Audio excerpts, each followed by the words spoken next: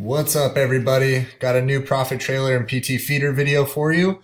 I'm going to go over my newest settings. I didn't change a whole lot, but I have been getting a lot of questions regarding, my bot hasn't bought anything with the new settings. For whatever reason, it's not trailing when it's in the Super Bowl or the bull market condition. And I think there's a lot of reasons for that. I'll kind of try and touch on a couple of them. But one thing we have to remember is we're not in a very bullish or super bullish market right now. So if you have been living under a rock, there's probably a reason that it's not trailing any of your coins right now, because the conditions that you set in your app settings folder are determined down here. So these market conditions are only met based on your trend, your minutes for longer term trend and your minutes to measure trend. So these are how your bot is going to decide what folder to pick settings from. And so if you're using some super quick or even super long trends, it doesn't really matter, because we can go into, let's see, if we go into this is ADA to Bitcoin. In really no matter what time frame you're looking at. So the 1440 is a 1 day chart. You're not going to see a very good 1 day chart for Cardano. You're just not. Like, look at this. You're telling your bot that you want it to go into a bull market when it's positive 2% on a 1 day chart. I don't know if we've seen that. Here's one day, and this is just for Cardano. This isn't even for all of the coins. So if you look over the past week for all of the coins combined, you're probably not going to see a bullish market very often over the past few weeks, even months, since maybe beginning of February when we had the Bitcoin bottom. I'm not sure you're going to even see that. And on the, let's see, the 1 hour chart, the same thing is going to happen, and you will get into, maybe on a shorter time frame, you might see some of these big spikes, and that's good. This is definitely an opportunity for trading. But my whole thought on these settings when I set them out and explained in my video was I'm trying to avoid holding bags, and that's why I set these pretty conservatively. But I did change a couple things that I wanted to go over with everybody, because when your bot picks a folder to start trading in, it gets another set of settings that it's going to use. And right now for our bull market, it's using EMA gain as the strategy, and it has a buy value at negative 0.9%. So what you do next is you'll go into your indicators folder, and my last set of settings had the EMA line at 3. So EMA 1 was at 24, EMA 2 is at 3. But now you have to remember, you can forget these trend signals now. You're already in the bull market, and now you're looking at this EMA period. This is 90 seconds. So you're looking at a 5-minute candle, and you're looking for this negative 0.9% drop for when the bot is going to start trailing to buy this thing. So if we go into the 5-minute, and we have our 24 and our 3 EMA lines, we're going to start looking for this negative 0.9% on where to buy. And this is where it gets very difficult, because the faster EMA line very similarly follows the price action, because it's very quick. It's only taking 3 candles.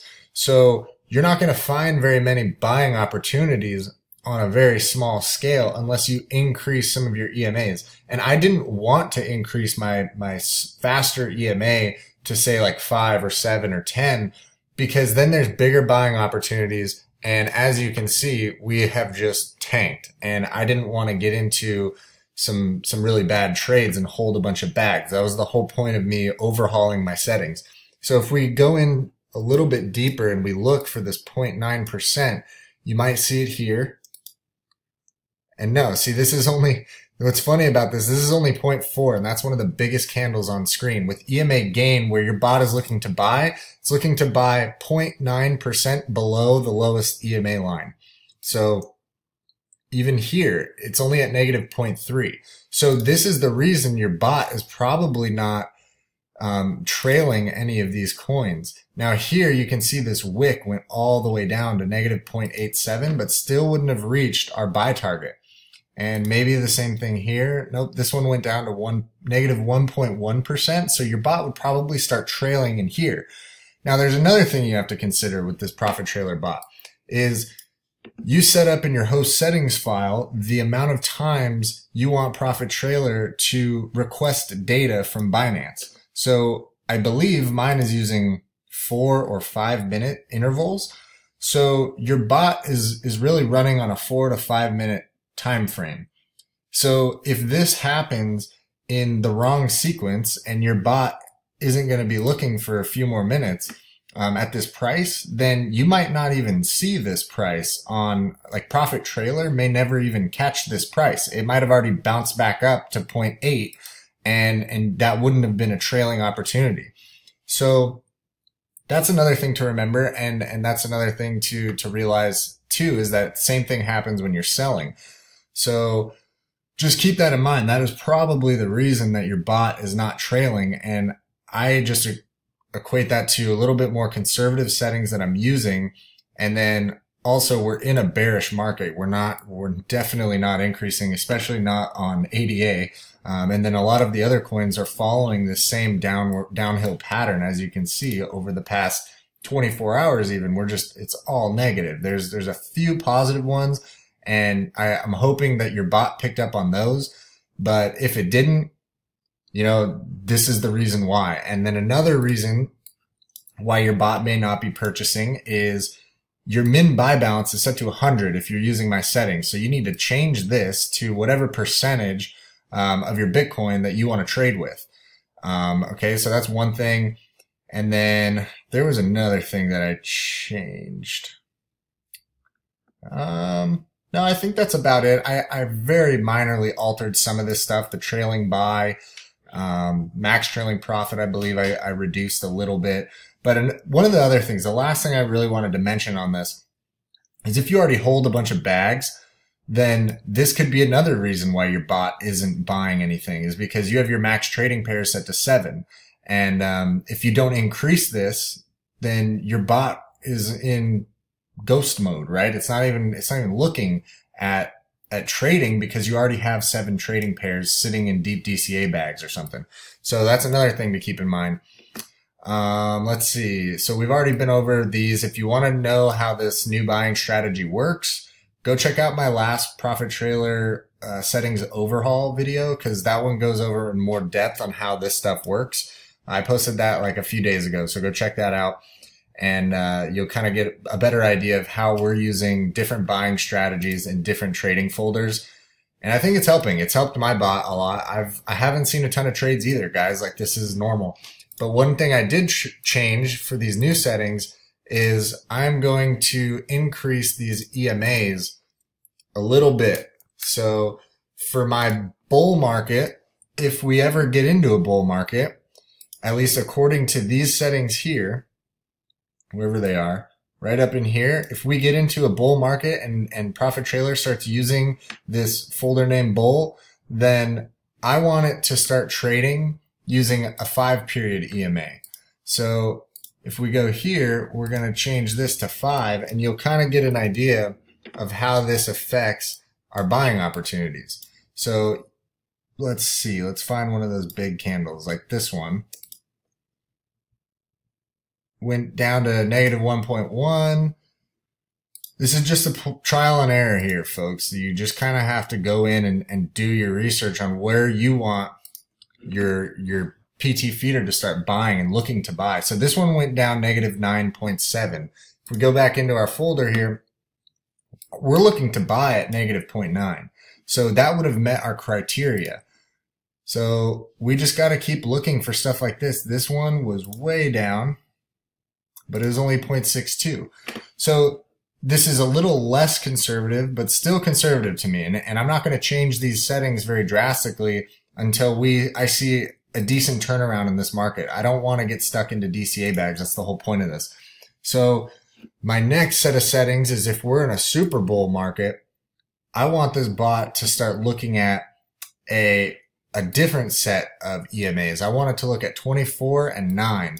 And you can change these as much as you want. Just go into TradingView and mess around with the settings on how you want these to look. But as you can see, we're looking at the same chart. And this was that candle that we looked at earlier. It was at like negative 1.15 or something. But if you look here, now it's at negative 1.3. And that's because this EMA line, as you increase it from 3 to 9, it moves upward. All right. So it's using 9 candles instead of 3. And when you average out 9 candles, it's a slower moving EMA, if that makes sense. And if you don't understand how EMA spread or EMA gain works, go back on my previous videos and check those out, because I do more in-depth explanations on those. So with that, I will be uploading these files to the GitHub, and so you guys can download them and kind of follow along. Remember, you're going to have to change a few things. You're going to have to go into the DCA logs, or the DCA text files. Let me see. Super Bowl. Let's go in here. So you're going to have to go into these DCA folders for every folder, for bear, super bear, boring, bull, and Super Bowl. And you're going to delete these if you don't want to use stop loss triggers. If you already have stop loss triggers, then you're fine. But if you already have deep DCA bags that are more negative than 15%, then go in here and delete these. Because it will sell your DCA bags instantly if you enable these, if you delete these 2 stars. So right now, Profit Trailer and PT Feeder will give you an error if you're running this the way it is. You're going to have to go into every single folder and delete those. I am leaving these in there because I don't want anybody coming crying to me saying Profit Trailer sold all my stuff because I used your settings. So now this is the way it is. You got to go in and delete those if you want to use my current settings with the stop loss. And the reason for that is I don't want to hold on to bags. I want to have my Profit Trailer and PT Feeder running at all times, generating as much passive income as possible.